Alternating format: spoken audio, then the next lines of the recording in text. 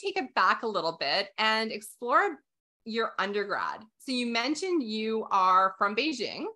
Tell me a bit about, coming to Dalhousie, coming to Canada as an international student and, eventually going to the Bachelor of Commerce and selecting to be an accounting major. I want to hear about it from, quote, the beginning. Yeah, my story is a little bit different with the people like in the same age, because I specifically learned art in my high school, and I'm an art student, and I take the art examination in China, and I really want to get in art and also like fine art and design industry when I was in high school. So I contribute a lot in that. I feel like I spent more than 5 years to practice on how to do the design and how to like learn about this industry in that time. And but when I really get into this industry and I get into the university for art, I feel that this field is not very suitable for me. At that time, I feel, okay, I liked it before. I like this field. But when I really learned that in a deeper sense, I feel that, well, this is not what I want. And I really don't want to treat as a hobby. I feel I learn art or I learn design because I feel happy. And I feel like when I do something, I would draw something, I feel like, okay, this is mine. And I just get some thinking, crazy thinking or something like that. And I just paint it out. And I feel very glad on doing that. But when I take it as a work, I feel, okay, it's very different. And also art is not like mathematics or statistic. You're right. The answer is right, then you're right. It's not pretty much like that. It's really depend on what people feel on you, your design or your artwork. Different people get very different thinking. And I found that time I feel pretty confused because you know me that I'm a very logic-oriented person. I need to know the answer. And I need to know what is right and what is wrong. And I get the logic, then I do the thing. But at that time, I paint something and different people give me very different evaluation on that. And I got super confused. So I explore, because I paint something. And when people come, he found that thing is super good. But another people come and he said, like, I found is a totally garbage. I can say that. It's not like, yeah, they are two very extreme comment on similar artwork. So at that time, I feel super confused. But yeah, maybe it's my problem or my logic in here, because I know most of my friends still in this industry, they got very high agreeableness and openness. But for me, I need the logic behind. No, I need to know why you think this is bad or why you think it is good. I need to know the reason. I'm this kind of type of person. So that is why I feel maybe I'm not very suitable in this industry. Well, and I think you bring up a really good point that, pursuing things that are in line with your passion, sometimes when you do them for work, I don't want to say it like loses some of it, but, sometimes when it's, how do I say this? When you're doing something that you really like to do, but then you're trying to do it for your soul, for your income, for your schooling, and you said like go deeper. Sometimes it loses a little bit of that, what makes you happy. And especially if for you, like you like the logic, you want to know, okay, well, why about this? Or, what about this? What can I fix? How can we use feedback? And people are just like, I don't know, like, or, just feel like, wait a minute. And so there is something to be said about pursuing passions.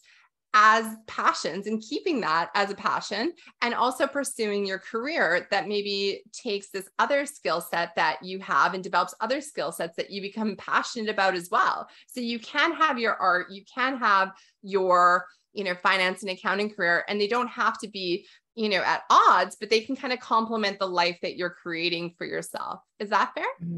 Yeah. And at that time, maybe that time I'm too young. If I in the same situation for now, I feel it's okay because different people get different comment. And I feel like, normally in the accounting work or finance work, sometimes you do something and different people give you different feedback. So it's very okay for me for now. But in that time, I feel super struggle on that. Fair. Because I put all my effort in that. And I don't know, sometimes maybe for the finance or the accounting, you can tell this is debit, this is credit. You just get it's wrong. You cannot debit this. But yes, for artwork, you don't know. Just sometimes maybe people don't like the yellow color, or maybe they don't like the blue color. It's pretty just a sense. People don't know sometimes. why they don't like something. So yeah, my question then is, how did you go, when did you change, and when did you make that change, and how did that evolve to your time at Dalhousie? At that time, I just tell my parents, I'm done with this industry. I want to change someplace. And I have never thought to study abroad before. And I have never thought to come in Canada at that time. And at that time, I think I remember is December or somewhere December 2016 or January 2017 at that time. And most of Canadian university application, their deadline is around April or March. And for the American University, because my younger sister, she is applied for the American University, but I do not do any exam for the US University, so I'm not very available for the US University. And I just tell my father, I just want to go out. Just want to change something, and I want to live by myself, not economic independently. For now, I still cannot live independently in economic side, in finance side. But I just want to mentally live independent without my parents. And so and my father have a very tough argue with me at that time, but I just want to go out and to see the world, how other part of the world operate, or how people in that country lives, how they make living for that. So at that time, Canadian University gave me the opportunity, and I found I can give a try. And I just directly applied to Canadian University and the Dalhousie, because my score at that time is not very high for my high school score. And also I do not get any language test at that time. So I got a lot of shortage on the application at that time. So because it's just a rush application for 2 months, because for my younger sister, she prepared to go to US University, start at her first year in high school. Wow. She prepared for that more than 3 years, but I prepared for that just 3 months, or least than 3 months. So I feel like your experience is closer to my experience being from Canada, applying to Canadian universities. I was kind of I don't know, I hit grade 12 and I was I guess I'll apply to universities now. I just applied that. Yeah. And Dalhousie is the one that gave me the opportunity. So I really appreciate Dalhousie can give me the opportunity at that time and accept me. Because if I do not get that opportunity, I will not be like that. Yeah. Fair. So you come, so you get accepted, you start in September of 2017 then. Mhm. And like, how was it being an international student? Because, I'm about to teach, first years in just over 2 weeks. And, I'm going to have a room full of people that, Mhm. maybe just arrived in Canada. So, let me know, what was the experience, coming and and starting Yeah. school and starting a life away from your Yeah. parents?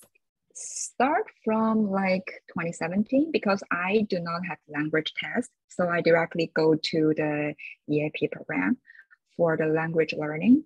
And I finally get into my undergrad, my bachelor degree in 2018. Okay. So yeah, I started as May because at that time, because I have struggling on my artwork once, so I really want to learn more. So I got older in the similar grade, like for me, because my classmate is normally born in 2020, something like that. But I'm like 1998. I'm older 2 years for them. But yeah, but so I sometimes and I have an experience is very different with them. So at that time, I know what I want. I know I need to grab this opportunity and learn it. And I just want to know and I want to expand the network at that time because very different with other people. I know nobody in Canada, the whole Canada. It's just myself. I just know myself. And my parents don't give me any support because like if I live in China or a lot of people I know, like my younger sister, they prepare for their university to study abroad, they will get some connection like from their parents. But for me, it's just like a sudden decision and my parents just not give me any support in this kind of side. My father just support me on the financial. And yeah, so for here, like I expand, I know everybody just by myself based on my own network. So this is one thing I really want to tell like for international students, like I know sometimes it's very hard and it's also similar for me. When I just come in Canada, I don't want to speak with other people because I know my English is not good. and I cannot like smoothly communicate with them. But you see me now, I can even record a podcast. Yes. Yes. Oh my gosh. Yeah. So No, it's a big and change. so, you know, I know one language. So I applaud everybody who speaks to me in my one language, especially knowing, that they have other language or languages. So I hope anybody listening to this that is nervous about speaking in English, come talk to me. Come talk to Xilu. Come talk to Yeah. find your people. Because I feel like I'm not in a place to necessarily encourage that. So thank you for encouraging them to practice, to talk, because yeah, you are, oh my gosh, you are like, you're teaching in English, you're teaching while a university student, in English. And yeah, so sorry, I just want to really emphasize that's so important. Thank you.